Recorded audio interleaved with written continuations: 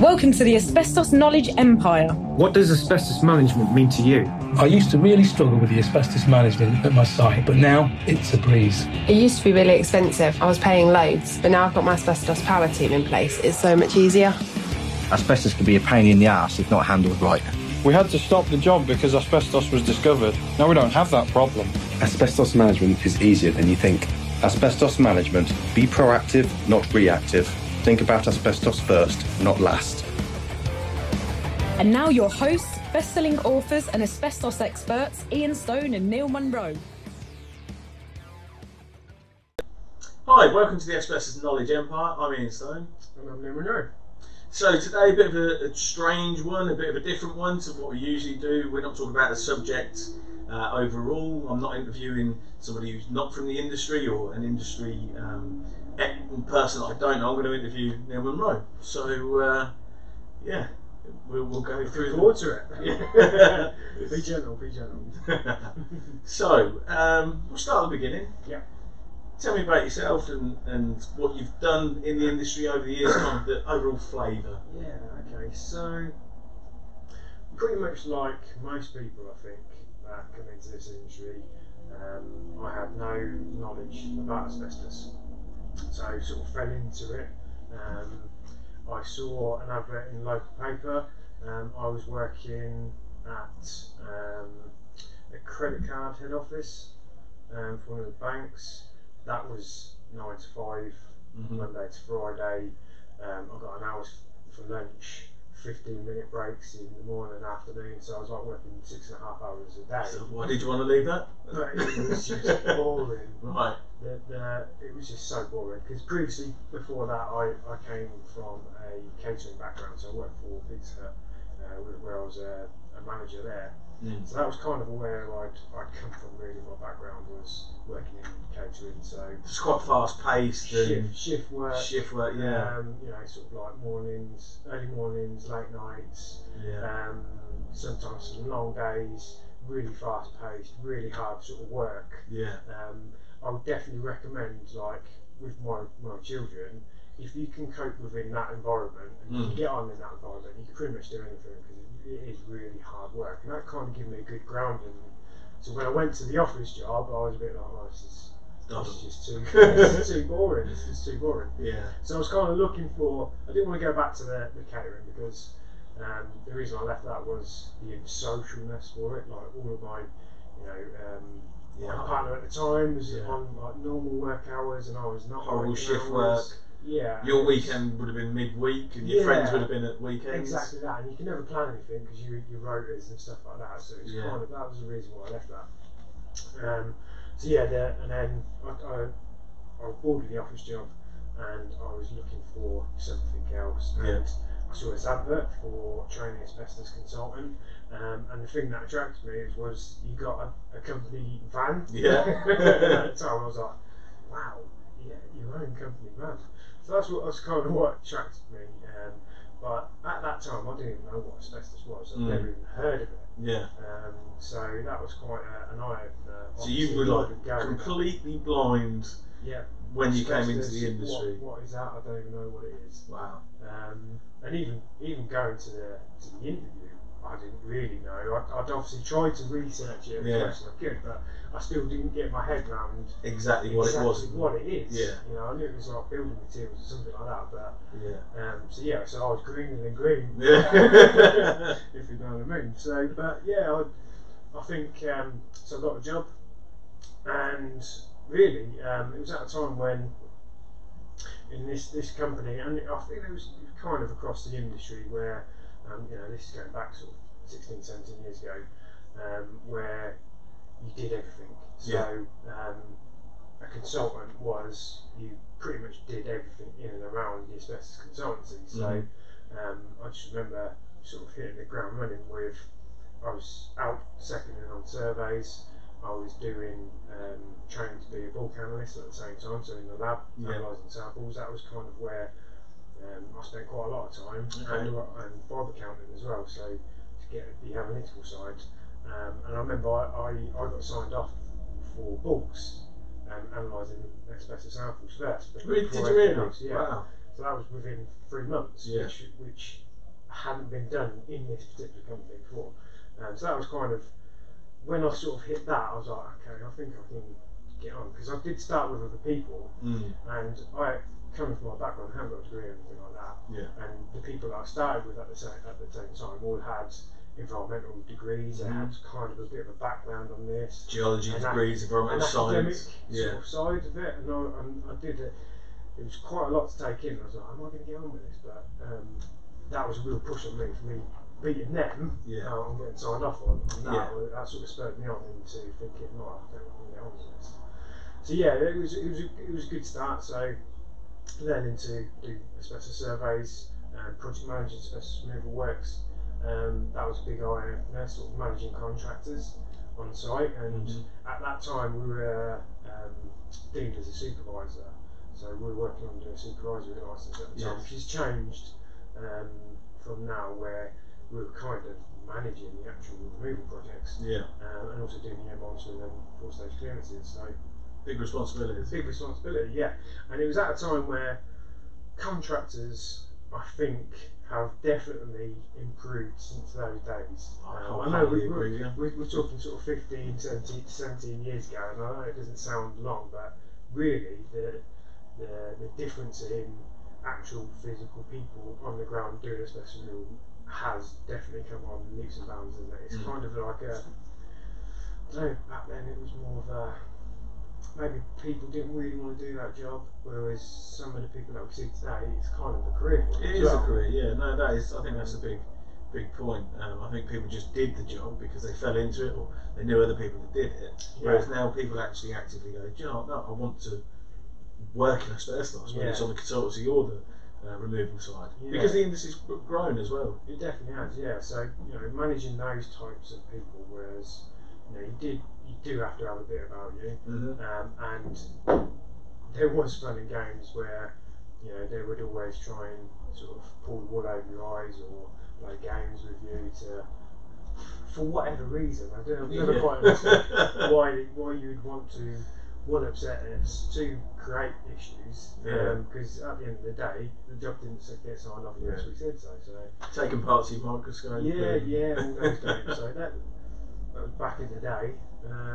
So how did you progress then from there? I had a real good insight into all elements. So at that time, so we were doing asbestos surveys, project management, analysing bulk samples, and then obviously doing the reporting as well. So writing reports, issuing reports based on what we've done.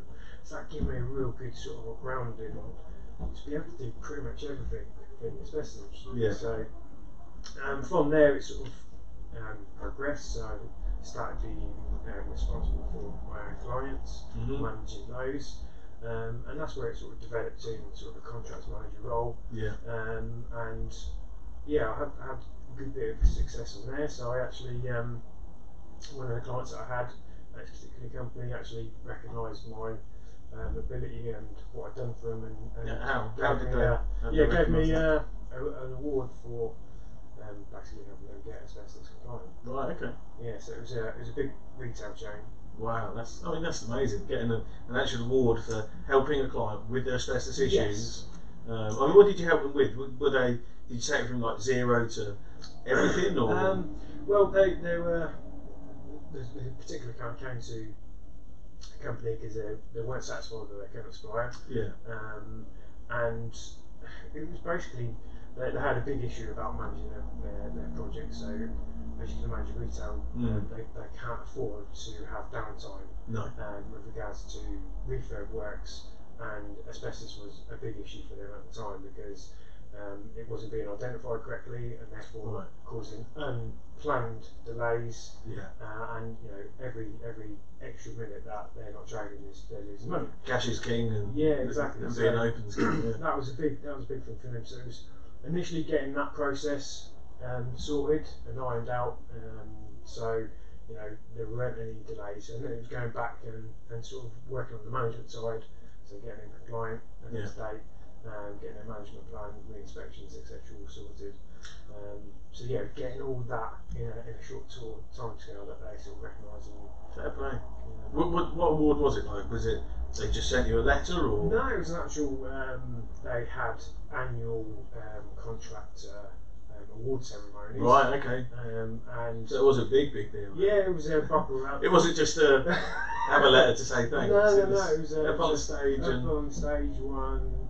Thank you. Did you get a little trophy? A little trophy, certificate, and I felt it was vouchers. I think it was. Yeah. I can't remember exactly what it was, but yeah, it was. You know, to be recognised by a client for something, yeah, it was amazing. Yeah. So yeah, that was definitely a high point. Yeah. So I went from contracts manager. I then left and I went to another consultancy for a short spell, and then I went to it was a removal contractor with a UCAS surveying department. Okay. And I was a director there, operations director, and helped them build it from just a couple of people that had to it was good sort of 20-25 people. So and at that point. I thought maybe I could probably do this for myself. So I sort of left there and here we are at Acorn. Yeah. So yeah, that's just a brief overview of my career. So within that, just to bolt on, so moving on from the contracts, I've done quite a lot of training for individuals and businesses, and basically just trying to promote the awareness about asbestos and the dangers of it, trying to keep people safe, which is hence something to do with this as well. Yeah, no, very good. So yeah.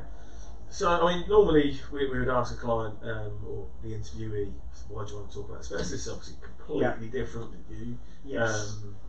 But around that, I want to ask you. I mean, it is still a taboo subject. Yeah. Why do you think it's taboo? Do you think it should be? What's your take on it? Yeah. So it is a taboo subject, but only really when people. I think the taboo-ness comes from people having a lack of understanding, and because of that lack of understanding, they don't know whether they're compliant or not. Yeah. And that's why people are scared to talk about it, because it's talking about the unknown and are they right and are they compliant. Yeah. But I think, from my experience, people who are compliant or have got some knowledge about it don't mind talking about it.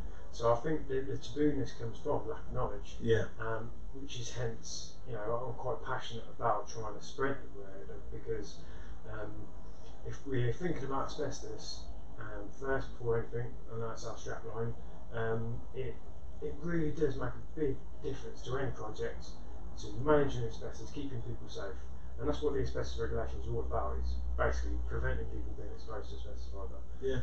So yeah, that's definitely. Yeah. Fair play. That's my kind of take on it as well. Yeah, definitely. So, getting into kind of the nuts and bolts and things that you've seen and done over the years, what's the worst thing you've seen? The worst thing that I have seen in asbestos. I've seen some pretty poor asbestos removal works over the years, where you go in and you, particularly around boiler rooms and stuff like that, damage, like contractors damaging stuff. So putting hammers through tiles, running cables through ceiling voids. So normal kind of electrical contractors, cabling contractors, that kind of stuff. Drilling through, smashing holes in asbestos insulating board, and you see the brand new cables, running through them. Yeah. I've seen some pretty horrible spray coatings over the years. I remember one particular site where there was a spray coating that had been applied to the structural beams and columns throughout the whole property, and the client at the time was of the understanding that it had all been removed. Wow. And it was only at the point when we came in to do the survey that it had been removed from sections of the actual steels themselves, but the asbestos spray coating was within the wall cavities. It was even underneath the carpet literally the carpet tiles, pulling them up and they're sprayed coated debris underneath those carpet tiles. Just got everywhere. It was literally. And they thought they were safe. They thought everything was gone. They thought everything was gone. That's crazy. Because they've moved it from the actual steel columns and beams within, that you could see, sections, but it was still hidden within the actual fabric of the building. It was actually even underneath the carpet tiles, which was like, it just really blew my mind. You lift up a carpet tile and you've got a spray debris underneath it. So what ended up was that whole property had to be completely stripped back to the steel frame. There was nothing else left. Steel frame and concrete floor. That's probably the worst, extensive. Literally the building was stripped back to nothing. And we found bits, everywhere. And that is the danger with spray coating. It does go everywhere. And people like this client was aware of it on the actual where it was supposed to be on the steels. It's okay, we're sorting those bits, but what they weren't aware is it was everywhere else. It was everywhere, literally everywhere. So that's probably the worst scenario that I've seen. Well, that kind of, that's a bit of a strange one in itself, but that kind of leads me on to what's the kind of strangest or weirdest bit of asbestos that you've seen? Not particularly strange, but the one when I first started in the industry and doing asbestos surveys, the one that always sort of blew my mind at the beginning was asbestos mastic pads on the underside of sinks. Okay. I know where you're going. When somebody said to me, have you checked the mastic pad? I was like, mastic pad? I don't even know what is a mastic pad underneath the sink. It's obviously common knowledge now, and just checking under the sink and you see this black bitumen mastic thing on the underside of it, and that contained asbestos. That's very true. And it's like, how many sinks over the years have I actually gone underneath, looked at, and never even noticed this black bitumen pad for starters, but who knew it would contain asbestos? That is a good one. I mean, in the industry now, there's a bit of a joke about, surveyors always sample the mastic pads or whatever, because there's usually one there, but when you're not from the industry, I suppose you're right, because I never thought about mastic pads until I was in the industry. Exactly. But obviously I've seen lots of strange things from toys with asbestos in it, manufactured items, ironing boards was another one. That was very common to have asbestos on the ironing board. But looking back, it's just surprising things. Some weird and wonderful things like irons and stuff like that. I like to see, they excite me now, do you know what I mean? You get the weird and wonderful things that the surveyors come back and go, have you ever seen this before? And I'm like, no, I haven't. And I've been doing it 17 years. They was fascinating. Nice. So what's kind of the, I don't know, either asbestos wise or asbestos management wise, job wise, contract wise, what's kind of the best thing that stuck out in your mind where you thought, wow, this is a good bit of work or something like that? I don't know. There's been quite a lot of times with asbestos. It's hard. So if you employ a builder and they come and they build you an extension or something like that, the builder can look back and go, yes, that's a good extension. You get an end product, don't you? A lot of the times with asbestos, especially asbestos removal, we're taking stuff away. And it ends up that you've got nothing there, and it looks horrible. It looks worse than before. And it looks worse before it started. And it's hard to sort of get excited around those. But the jobs that I particularly like is where we're remediating. So, for instance, boiler or plant rooms. Where you've got asbestos pipe lagging, insulation on the pipes, maybe residue on the walls. The historically typical asbestos boiler room, where you take that from looking horrible, like a bad strip or something in the past, horrible and dangerous, and you the client can't afford to remove it all, so you really make it good, make it safe. Those are the jobs that I quite like, because you get an end product. So we take a boiler room looking old, dingy, flaking paint off the walls, all the pipe work's all ripped and horrible, and there's asbestos debris everywhere, and then we take it and we produce it safe, make it safe, so we encapsulate the walls, the pipes, re-wrap and calico the pipes, completely seal those in, paint the ceilings, completely clean through the whole boiler room. We even go to the extent of painting the floors, so when you then step back and at the finished, it looks like a brand new boiler room. Yeah. They're the jobs that I like, where you can look back on it and go, right, we've done a really good job in it, it looks mint and it looks lovely, and everything's all compliant, and the client's got a safe. Like you say, a lot of the time what we do it's not about making something safe or getting rid of the asbestos is one thing, but it's not that often that we do those kind of jobs where we're actually doing something that should be presentable at the end.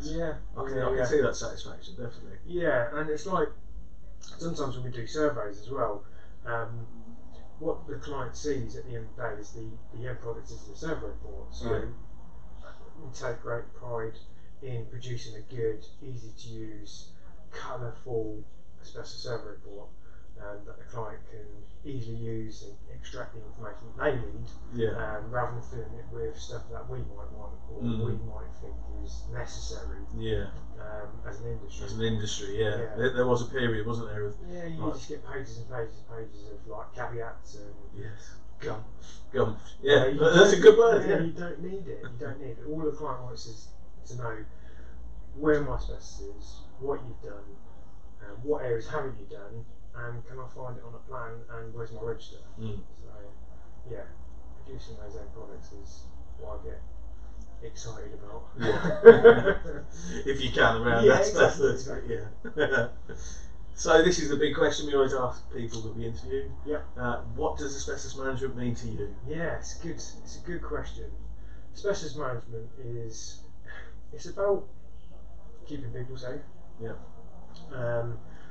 That's I touched on earlier. The whole purpose of the asbestos regulation is to stop people dying from asbestos-related diseases. It is still a big problem. 5,000 people a year are dying from asbestos-related diseases. So it is still a common problem, and it's an issue today. So asbestos management is about getting that and preventing people basically dying from asbestos-related diseases. And it doesn't have to be hard. It doesn't have to be an afterthought. It shouldn't be an afterthought. As I said before, asbestos, you should be thinking about it in everything you do within buildings and properties, etc. It should be the first thing if we do anything. If we plan any works, always think about asbestos and how can that impact your job. And then it's taking the steps to manage that process, so identifying it, and then if you can then replan your works, that's probably the cheapest and probably the safest way to do it. But then it's taking those steps to maybe getting a specialist in to help you either remediate, or additional planning to rectify that. Sure. So that's probably in a nutshell. Okay. What it means to me.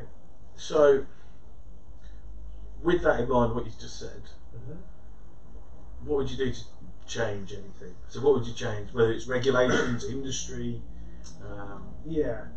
Well, obviously there is some constant changes. There's been quite a few changes in my career. And we are still awaiting some new changes that have been on the cards for a long time, with the new analyst guide. Hopefully I'm told that should be out this year. But what I would like to see is an area which kind of slips underneath the radar, is within the domestic market. So currently, asbestos is not on the agenda of all solicitors, estate agents, people buying houses, and I really do think that asbestos should be included within that. You have to have an energy certificate to sell your house. It's like... Why? In 2019? Yes. Should you not have an asbestos report? Exactly that. It's like, okay, it's good that I get the knowledge that I might not have an energy efficient house, but what about the knowledge about am I buying a house with full of asbestos? That's in poor condition. So I'd like to, not necessarily the regulation, but I'd like to see some improvement on the knowledge and the awareness around that being given by these professionals. Definitely from the solicitor side of it. If you're working on, we look at flood risks regarding the house. We look at all sorts of things as part of that process and due diligence about buying a house. But contamination in fields or wherever near the property. Whether you've got a governance by the local church on your house. Yeah.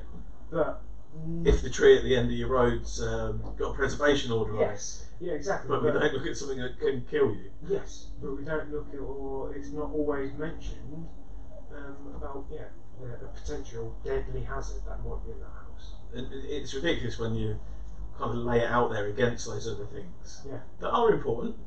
Yeah. But then, I mean, like you say, if your house isn't energy efficient, it's not going to kill you. No. But if you've got asbestos in your property and it is not in a good condition, well, you are going to get exposed. Yeah, and particularly with the house buying process, if you're buying a new house, unless you're buying brand new off plan, chances are you're probably going to do something in that, aren't you? Yeah. Whether it's redecoration, renovation, and at that point, that's when, okay, if the asbestos is in good condition, you're then at a greater risk of disturbing that because you're renovating the house. So, yeah, I think there's a big area there that's gone under the radar for a long, long time. On that as well, just as a thought on that, as well as the health risk, it's also the monetary risk. Yeah. So you're looking at buying a property, and then after you've purchased it, and then you can't get anybody to come and work on your property because lo and behold you've got asbestos everywhere. Yeah. You're going to incur massive costs. Yeah, exactly. From that lemon, as well. basically. Bought a lemon, yeah. But that is obviously if you engage like a contractor, because as we know in the domestic market, again that's another point where there are, say, sole tradesmen that are not aware or sort of negligent of wanting to sort of mention the word asbestos out of the fear of not doing the job, and are sort of taking a blind eye to it, and potentially risking themselves and their employers. That's a massive point there, definitely. Yeah, so around domestic market, I'd like a bit more focus. And again, also to add to that, the HC haven't really ever run a campaign regarding the duty to manage. They spent money on the Hidden Killer, which was geared at tradespeople, which I get because they're at the forefront. They're at the most at risk of coming into contact with asbestos, so I do get that. But from a duty to manage point of view, we're still getting clients come to us that have no idea about their requirements under it. It's quite shocking still. That regulation's been in place for since 2002, enforcement to 2014, and still today we're talking about it as a new thing. I know, it's mad. Which is ridiculous. Yeah, I mean, 2004 to now is just a long time, and it's not enforced. It's not public knowledge. No. Shocking. And there's more people die from asbestos-related diseases than they do on road traffic incidents. And if you compare the campaigns over the years that have educated people about road safety, speed awareness and things like that, all the funds that have been spent on that to reduce deaths, and you compare it to asbestos, and it's minuscule. Different, isn't it? So, what's one bit of advice that you would give to anybody who is involved with asbestos, around asbestos? What's your number one bit of advice? I kind of touched on it earlier. It's definitely always think about asbestos. The countless times that I can regale where people have been quiet. They've tried to maybe, did we need that survey? Well, we've had a survey done, but it's only this area. We haven't had that checked. It'll be alright. Chance that. Right. Yeah, it's always expect the unexpected with asbestos, because just the way it was used, it was so ad hoc surprising, unusual places. You know, even surveys today, we're still finding stuff which we're thinking, why was that ever put there? So yeah, I don't think you can always think about asbestos first, expect the unexpected with it, get on top of it. That would be my advice. Nice, good bit of advice. Well, I've really enjoyed this because it's not often we actually sit down and talk about it generally, gauge each other's opinion and all that sounds quite nice. So I've enjoyed that. Good. Hope that was useful for everyone. Yeah, I hope everybody listening and watching found it useful. Thanks for watching. Thanks for listening. Remember, asbestos first, not last. If you do want to join the Asbestos Knowledge Empire, go onto Facebook and search for the Asbestos Knowledge Empire group, and then we can help you further from there. That's it for today. Thank you. Cheers.